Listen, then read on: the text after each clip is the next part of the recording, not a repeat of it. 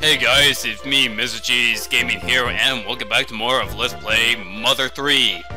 Last time we gone right ahead towards Argilla Pass, which is where Alec lives. And yeah, we actually encountered a lot of enemies, both rare, new, and common. And we got the back attacks on pretty much most of them, and I should inform you, they all disappear at the end of Chapter 1, save for the crag lizards that we just encountered. And any enemy that we encounter from here on out, yeah, you can go ahead and back attack them later on, so don't worry about back attacking enemies from here on. Any enemies beforehand, yeah, you want to go all the way back and back attack them. Of course, during the fire incident, those enemies you can only back attack right there and then. If you're really serious about secrets that Tomato added in the fan translation and getting 100%, yeah, go back and play through Chapter 1 if you haven't gotten all the back sprites yet. Thankfully, I already did, so let's go ahead and speak to Alec here. Alec?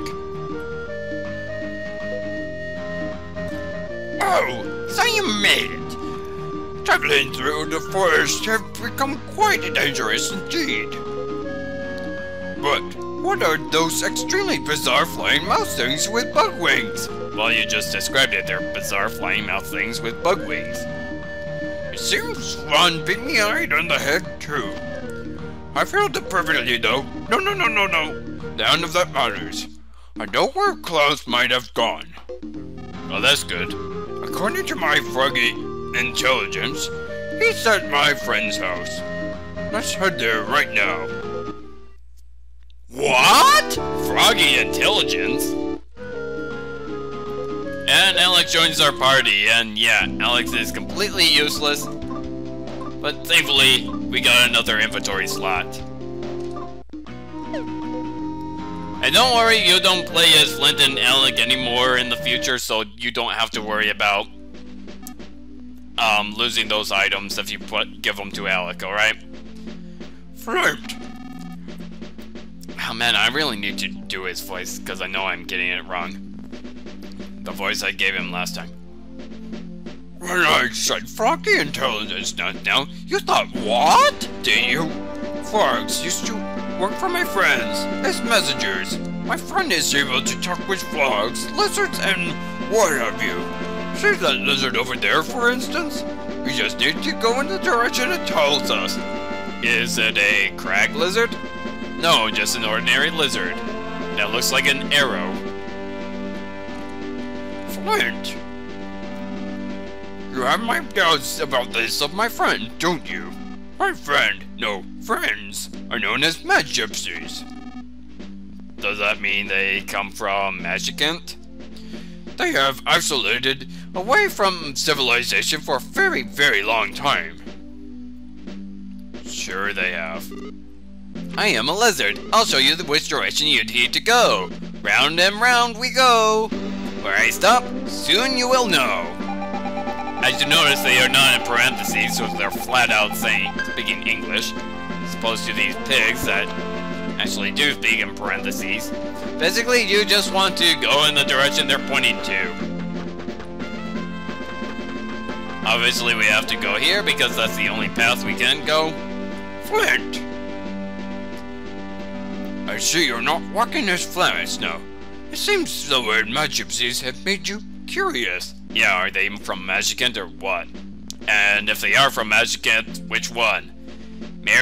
Maria's Magicant, Ness Magicant, or some other Magicant? Or do they live in Magicant at all? The mad gypsies have mysterious powers, and long have been protecting something here for a very long time. They're neither human nor beast, nor man nor woman. I have absolutely no idea how old they are. That explanation didn't help much, did it? Basically, they're strange. All of them. Every one of them. That's how they are. They are good-natured, though. I'll just tip my hat at that.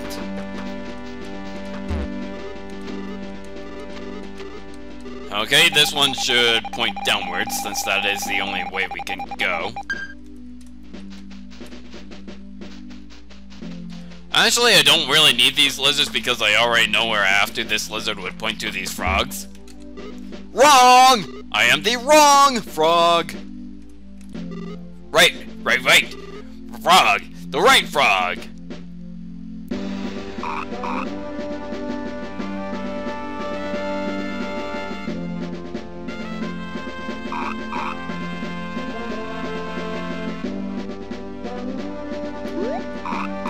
So we'll just hold right to hop over.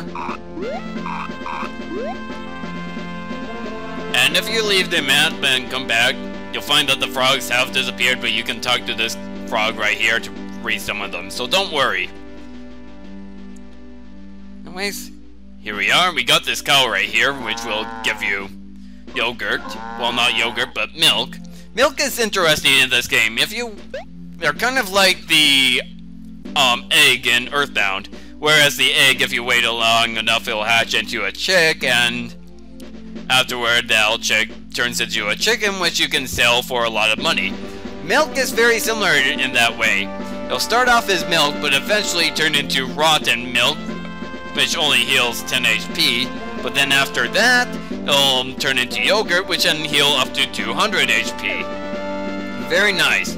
Also, there's a hot spring, so we can go ahead and take a bath with our father-in-law and get fully healed.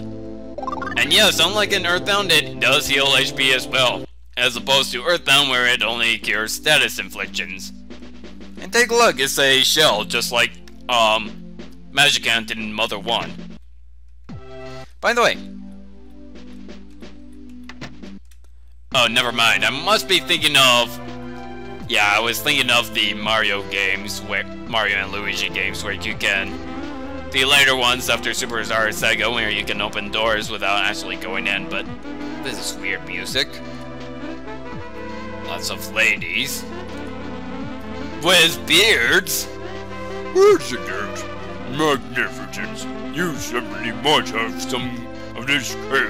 It's scrumptious. Oh, humans? Oh, sleep.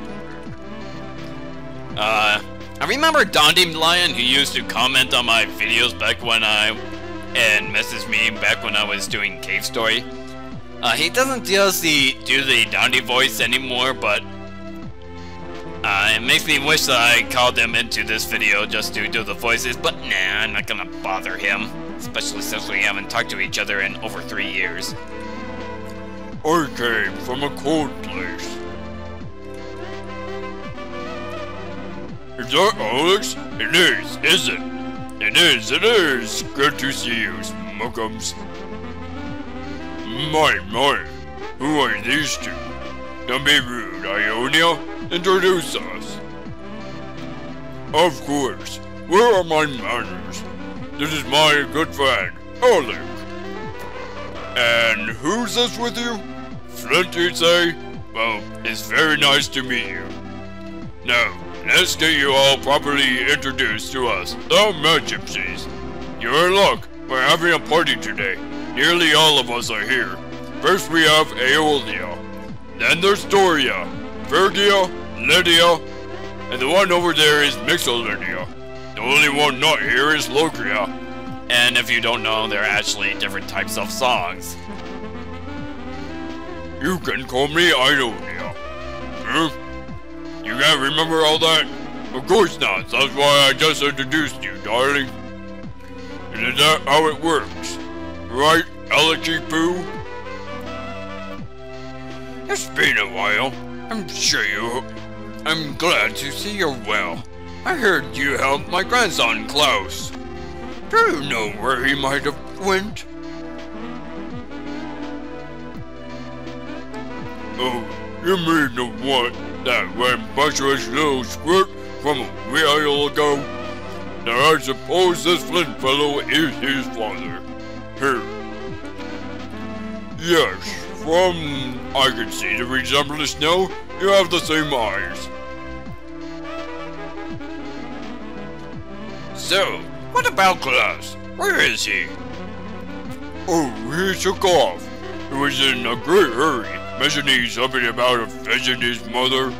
I was feeling generous at the time, so I sent him on the way with super powerful PSI technique. Super powerful PSI? I hope he'll be able to use it very easily, though. PSI? What's that? Haven't heard of that since Mother and Mother 2. So he left then, and you didn't stop him? What if something happened to him? Oh, get over yourself. We couldn't care less about you humans. Here 1 minute, gone the next. You poor thing barely lived 100 years, if that. That's the blink of an eye to us, my gypsies. Why would anyone bother to care about such social lives? They do have a point. No, Meshuada, forget. Humans worry about such short lives. Isn't that right, Alec Poo? I understand how you feel. I really do. You know, assuming that these people are immortal, I kind of understand why they are not so keen about making friends with non-mortals, because, you know, time is pretty much, no matter how long it is, it's nothing to them, because they don't measure their lives if it's infinite. So I can understand where they're coming from. I don't understand if you don't understand at all. I'll just tell us we're close, Wint. The boy headed for Drago Plateau, quite rambunctious, I might add. Barely seemed concerned about his own short little life. Sheesh, suicide much? If you go now, you might, just might, catch him in time. Drago Plateau, you say? Flint, let's hurry there. Drago Plateau, essentially right behind the cave. Flint, of course you're ready to get to Drago Plateau and through the cave behind this house. Most probably went through the cave too. There's nothing to worry about, Flint. But you're not getting very far being as tense as you are. What you need to do is smile. Understand? Yes. Yeah, okay. But you still seem very tense, if you ask me. For Pete's sakes, it is my son. Oh my god! Guys! I'm getting very rare things left and right. See that man right there? Let me tell you. Every time you enter an area with a hot spring, there is actually just around 1% chance that you'll encounter this man. During my last playthrough of this game, I actually did encounter him in a much later hot spring, still relatively early in the game, but I never expect to come across him in the first chapter. All he says is yes. There's also a chance that a woman will appear here as well. They'll simply say mixed gender bathing. What's very interesting is that there's a later part of the game where your screen is distorted, and when that happens, when this guy appears, he'll actually look like a mad gypsy, while the woman will look like the man that we met at Butch's farm. Anyways, let's go ahead and grab some milk. Wow, you're good at that. Since you're playing with something that's equivalent to a... Never mind. Anyways, you'll find that it's very dark in here. So it's very simple. Just go ahead and open your inventory and just teach your Pokemon HM Flash. Oh wait, we're not playing Pokemon. Flint! It's pitch black in here, but never fear. I've been through here many times, so leave it to me. But more importantly, that super seriously look on your face will only bring us trouble. You gotta relax. Understand? Very well. Since this is the only path we can go through, you can just barely see what's around the light, so you can detect presence. West of the fork in the road. Well, if we go north, I believe there's a bunch of Mr. Baddies, which we can ram right through. Don't get any experience from that. Well, we got some peculiar cheese. Very nice. Go north here. Well, over there is a crag lizard, and there aren't any presents behind it, so let's just keep going north. Stop for a second. There should be a hole around here, finding a jump down it. As you can see, there were moles up there. Follow the southeast passage. We find a crag lizard there, and was a present.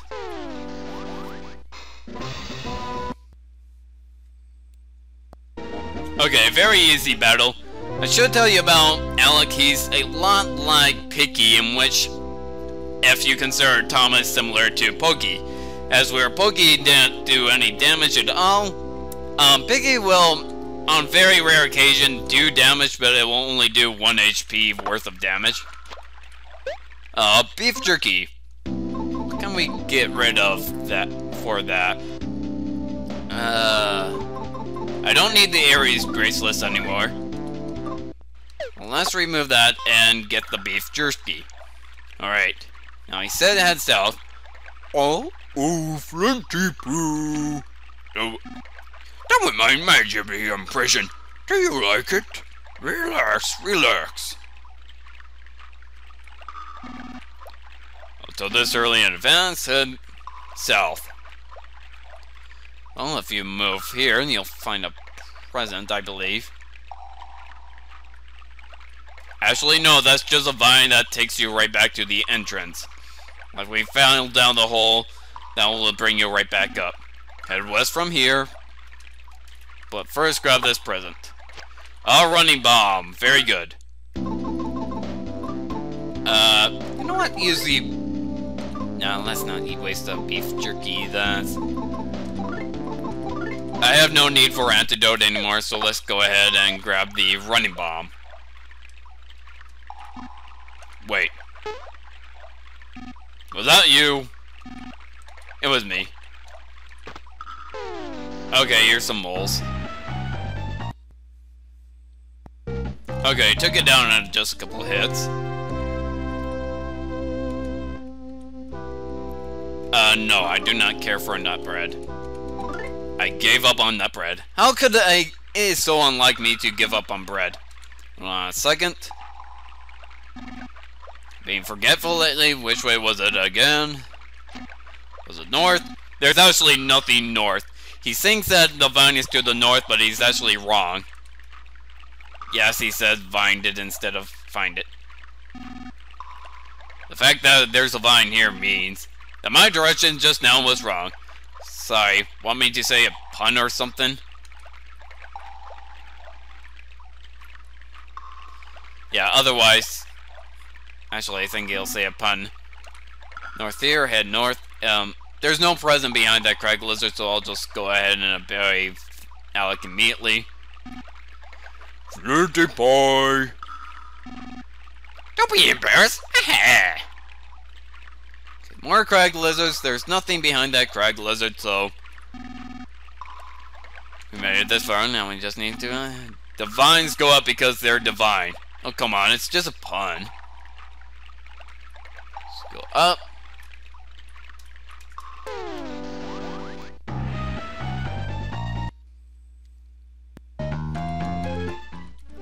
Just a mole and another Mr. Batty.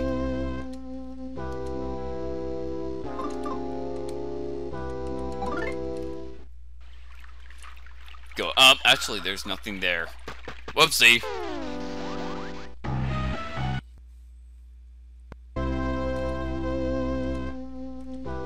Man, they're dropping nut breads like crazy. Isn't it only a 30% chance? Go up the vines again. So there's vines over there. Is there anything over? Nope. Not even enemies. So let's go up. And nearly run. And here's the bridge that was torn off. That's the other side of where the caribou was.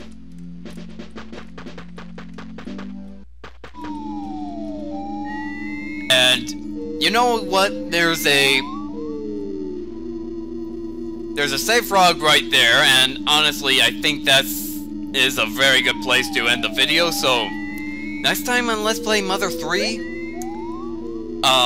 we're just gonna continue on and hopefully complete Chapter 1. I'll see you guys next time.